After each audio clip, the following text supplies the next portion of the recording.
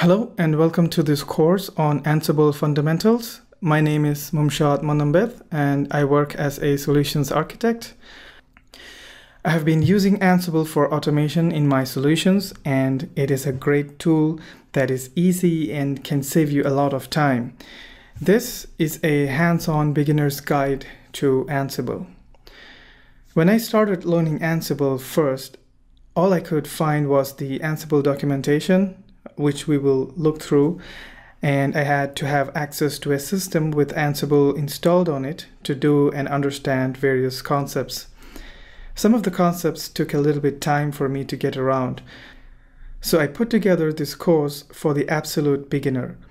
You really don't need to have access to a system with Ansible or an environment setup to learn Ansible. Well, it's always good to have, and I would strongly recommend to set up a real system to put your knowledge to action. But what I'm trying to say here is that this course provides coding exercises where you will be developing Ansible playbooks right in your browser, and we will test to see if they are done right. So it's literally hands-on and a great way to start learning Ansible. So how exactly does this course work? This course contains lectures on various topics followed by some coding exercises where you will practice writing Ansible playbooks. You will be developing Ansible playbooks for different use cases, which will give you a pretty good idea on how to start developing using Ansible and get a lot of things done in a short amount of time and make your work more productive and collaborative. So what are we going to cover in this course? We will get started with understanding what Ansible is and what it can do.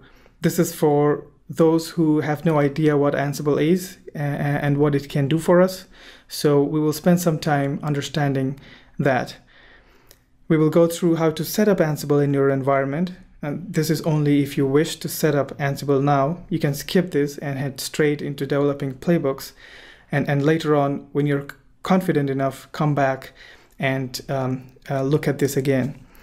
Then we will get started with an introduction to YAML, because YAML is the coding language for Ansible. All Ansible playbooks are written in YAML.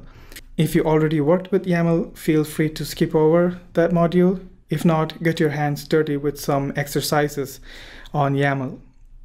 We will then head over to Ansible inventory files, playbooks, and various concepts such as variables, conditionals, loops, and roles. Also, there are a lot of hands-on coding exercises, so practice, practice, and practice.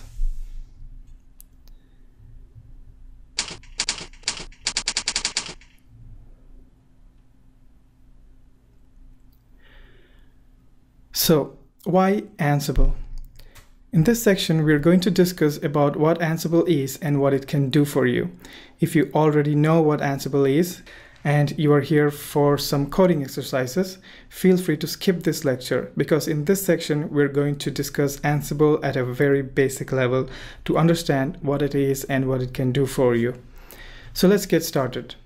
Now, if you were a systems engineer or IT administrator or just anybody working in IT, you were probably involved in doing a lot of repetitive tasks in your environment, whether it be sizing and creating new hosts or virtual machines every day, applying configurations on them, patching hundreds of servers, migrations, deploying applications, or even performing security and compliance audits.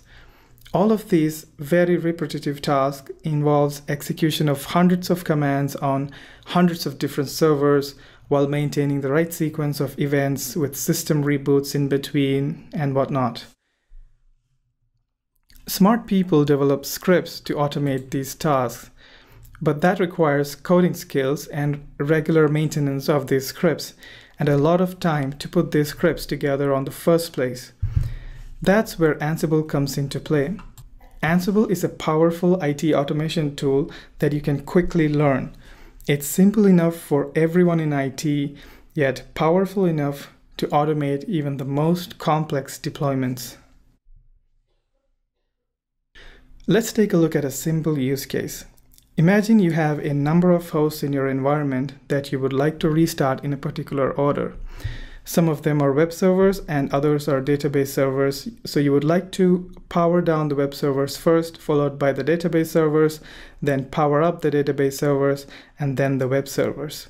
You could write an Ansible playbook to get this done in a matter of minutes and simply invoke the Ansible playbook every time you wish to restart your application. Let's take a look at a complex example. In this case, we are setting up a complex infrastructure that spans across public and private cloud and hundreds of VMs. With Ansible, you could provision VMs on public clouds like Amazon and provision private cloud in private cloud setup like VMware-based infrastructure, and move on to configuring applications on those systems and set up communications between them. There are a lot of built-in modules available in Ansible that supports these kind of operations.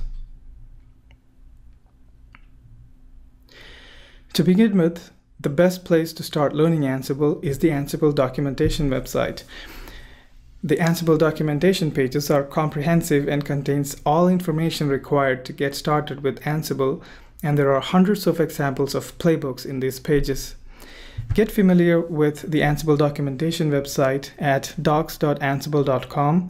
It contains information about setting up and installing Ansible, various concepts, best practices, information about different modules, and guides on advanced topics such as developing custom modules, custom strategies, etc.